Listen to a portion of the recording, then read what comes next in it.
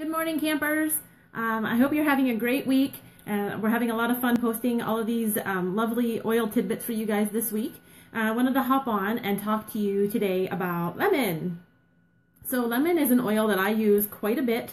I have to order it every couple of months because I go through the bottles because I use them all the time in my kitchen. So that's mostly where I use my lemon. I use it to clean all of my fruits and vegetables when I come home from the store or the market. So I fill my sink with cold water, about a cup of white vinegar, and about 5 to 7 drops of lemon. And then I soak my veggies and fruits in there for a few minutes before I rinse them off and put them away. It has made the biggest difference in cleaning my produce. You can see the gunk kind of floating on top of the water. So all the waxes and the residues that they spray, even on your organic produce, comes off into the water.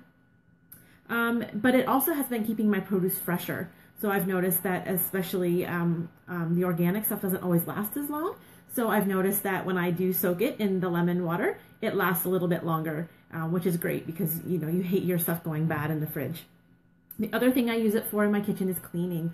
It is fantastic for removing grease. So if you have the little film of grease on top of your stove hood, even on your stove or your backsplash there, just a couple drops of lemon wipes that right off with a hot cloth.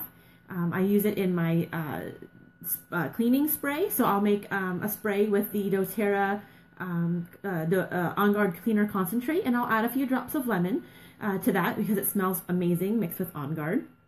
And it's great for cleaning your counters and your floors and things like that. And it smells amazing. So I often will diffuse it just by itself when I'm cleaning because the whole house will smell like lemon. I also use it to clean my diffusers because if you notice, if you're diffusing a lot of the heavier oils like on Guard and things like that have the spice in them, you often get a residue in your diffuser. So I will put vinegar in my diffusers and I'll turn them on. But I really don't want my whole house to smell like vinegar. So I'll put in a couple drops of lemon because it helps clean that sticky residue off, and then it decreases the vinegar smell in your house.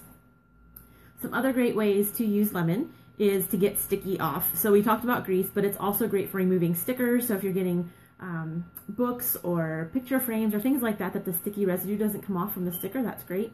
But being a mom, I find it so helpful when you need to get those stubborn Band-Aids off and they don't want to come off and they want to leave that black ring. You know what I'm talking about if you have kids.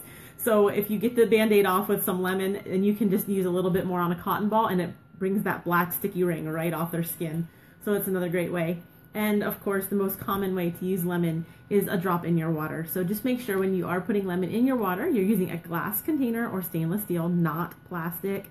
It will eat the plastic and it will release those chemicals that you really don't want to be drinking out of plastic anyway, but you'll get those chemicals into your water and you don't want that. But lemon is a fantastic oil. It is so versatile, which is why I use it so much. And it smells amazing. There's like 45 lemons in a bottle of lemon oil. So it's very concentrated. So it smells so fresh. So let us know below in the comments what you use lemon for, what your favorite diffuser blends are with lemon, things like that. And have a great day. Bye.